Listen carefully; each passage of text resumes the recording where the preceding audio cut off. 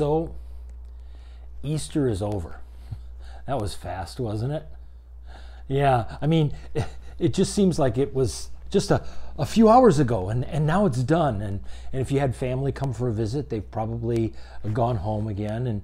And our interstates are crammed with SUVs and RVs and Buicks all heading north because people are done with their winter down in Florida or their spring break in Florida. And so now Easter's over, right? That's it. The celebration is done. The message, we can put it away for another year. Hallelujah, Jesus is risen. Someday we will rise again, right? Is that really how it works?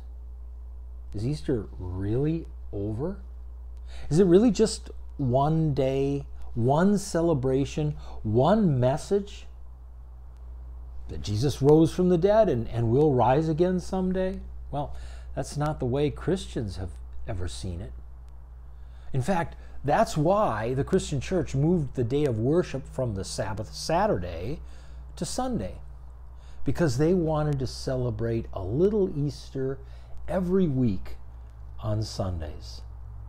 And that's also why for the next 6 weeks I want to spend a little time with you every week on Sunday and talk about the blessings that are ours because of Easter and why Easter is so important to us.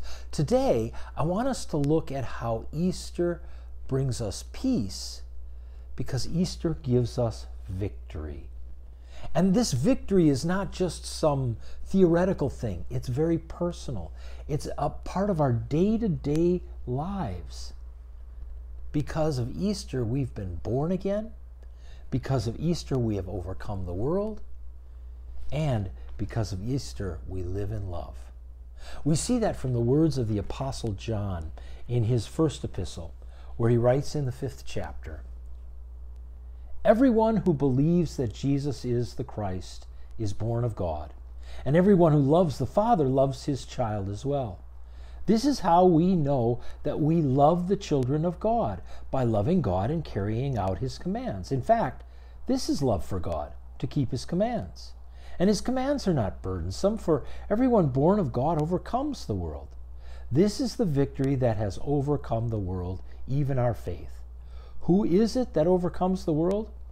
Only the one who believes that Jesus is the Son of God. And this is the one who came by water and blood, Jesus Christ. He did not come by water only, but by water and blood. And it is the Spirit who testifies, because the Spirit is the truth." Hello, this is Pastor Jim Ponko with the Sunday devotion for April 11th, 2021.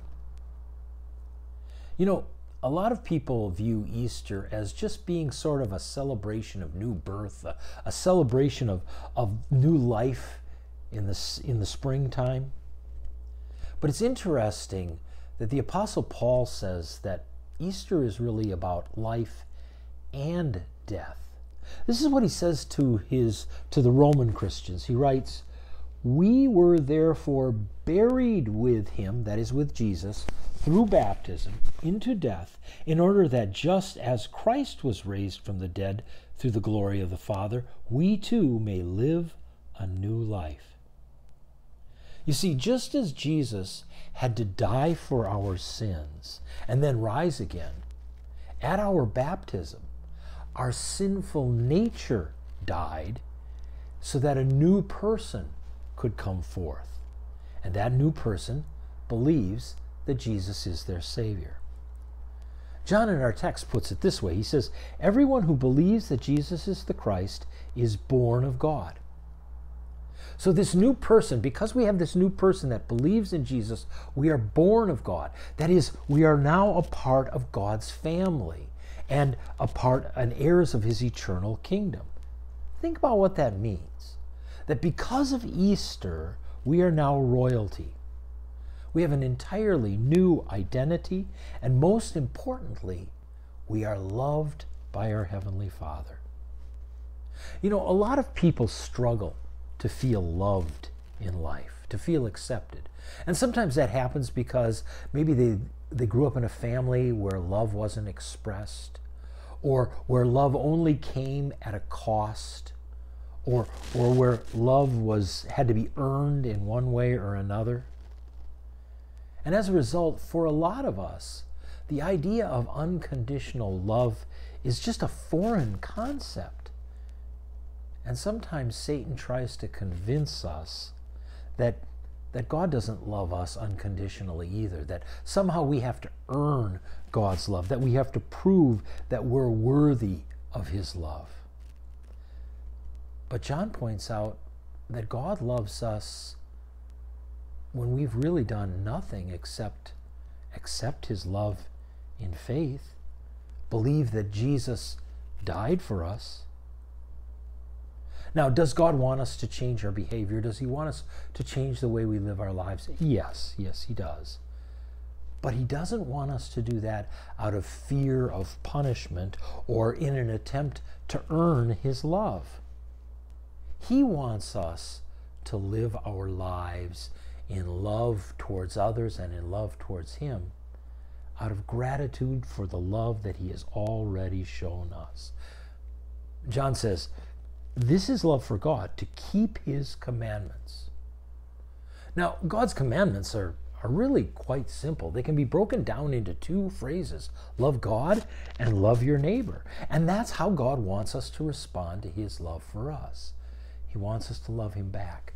He wants us to love our fellow Christian as well. John says something interesting, though. He says that this obedience to God's commands are not burdensome. Sometimes people think that God's commands are burdensome. You know, there are a lot of people who won't have anything to do with Christianity because they don't like the rules. So how can John say that the commandments aren't burdensome? Well, for the same reason that a man who falls in love with a woman will change his behavior for her. He doesn't mind making changes in his life because he knows it'll make her happy. And in the same way, Christians, out of love for their Lord, don't find it hard to make changes in their life because they know that their Lord, their Father, loves them. But John gives us another reason that God's children can understand and see and feel a blessing in baptism, and that, or in Easter, and that is that we have overcome the world. John puts it this way: everyone born of God overcomes the world. It doesn't seem that way, does it? I mean, that we've overcome the world. Sometimes we feel overwhelmed by the world. There's so much trouble. There's persecution. There's disappointment and sadness. They're all a part of our lives. But let's remember something about the difficulties of life. And that is that those difficulties can't take away what Jesus won for us on the cross and at Easter. Troubles are only temporary, but God's love is eternal. However, John does point out that there is something that can take away God's love. Earlier in his letter, he puts it this way: everything in the world, the lust of the flesh, the lust of the eyes, and the pride of life, those are the things that can take away God's love. Why? Because they can destroy our relationship, the one that we have with God. You see, those are the things that the world says that we're supposed to pursue. The world says, do what makes you happy. Live for today. Don't worry about what's coming. Don't worry about God. Follow your heart. But the closer we grow to God, the more we understand the joy and the peace that we have because of Jesus, the more we realize that God is present with us all the time, that his love for us is real and constant, and that he's blessing us every day, the less appealing the pleasures of this earth seem to be. That's how Easter enables us to overcome, to have already overcome the world. Each day that we remind ourselves of who we are because of Jesus, and we think of who our Father is, His glory, His love, His compassion, and His presence, we find ourselves wanting nothing else that the world has to offer. And that, by the way, is why Christians are encouraged to spend time every day in God's Word. That's why we're encouraged to take time to talk to God in prayer, and to take time every day to thank God for the blessings that He gives us. Because in those things, we come to see more and more His glory, more and more how we delight in being with Him above all. But John says that Easter is not only something that leads us to love God, it also leads us to love one another. He puts it this way. He says, everyone who loves the Father loves his child as well. You know, maybe you've never thought of it this way, but Easter, in one sense, is about security. That is, Easter makes us more secure in our Father's love. Easter, first of all, proves how much God loves us. John earlier in his letter said, "This is love, not that we loved God, but that He loved us and sent His Son as the atoning sacrifice for our sins."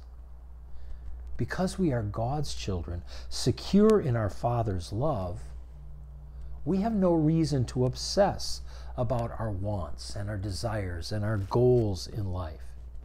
We know that our Heavenly Father will take care of them because He loves us. We have no reason to worry or become overly concerned about them. And you know what that means? Just as the person who understands that he does his job and he can go home every night, has more time with his family, we who are secure in our Heavenly Father's love have more time for our spiritual family, to enjoy those family ties, our brothers and sisters in Christ, to encourage them and to pray for them and to stay connected to them. After all, God has made us a family. He's given us new birth together. God's people all have the same Father who loves them dearly and loves each one of them as much as the other. But that leads us to wonder, how do you think our Heavenly Father reacts when He sees His family ignoring each other? I've got to ask you an honest question. How many of the people that you join together with worship on a regular basis do you know by name? And if you don't know their name, why haven't you introduced yourself so that you could know their name and learned who they were and what they were all about? If they stopped worshiping, would you notice? And even if you did notice, would you know their name? Would you know how to contact them and make sure that they're all right and everything is okay? After all, we are the family of God. God loves each of us dearly. Each of us is important to Him. And that includes our brothers and sisters in Christ. I hope that today you've already started to see that Easter, yes, is about the resurrection and the promise of eternal life that we have with Him, but it's about so much more. Easter means that we can live as winners, that we live with a new life, that we live already having overcome the world, that we live with a great family to love, who loves us. For the Lord is risen. He is risen indeed. Amen. Let's pray.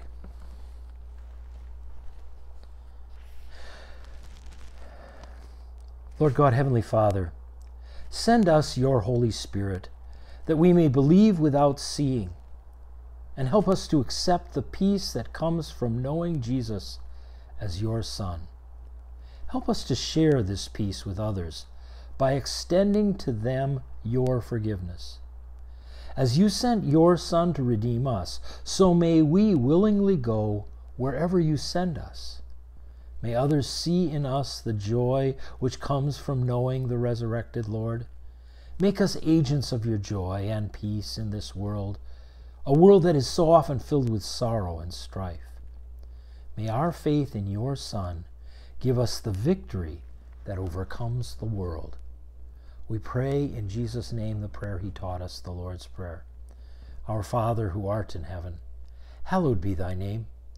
Thy kingdom come, thy will be done on earth as it is in heaven. Give us this day our daily bread, and forgive us our trespasses as we forgive those who trespass against us. And lead us not into temptation, but deliver us from evil. For thine is the kingdom and the power and the glory forever and ever. Amen.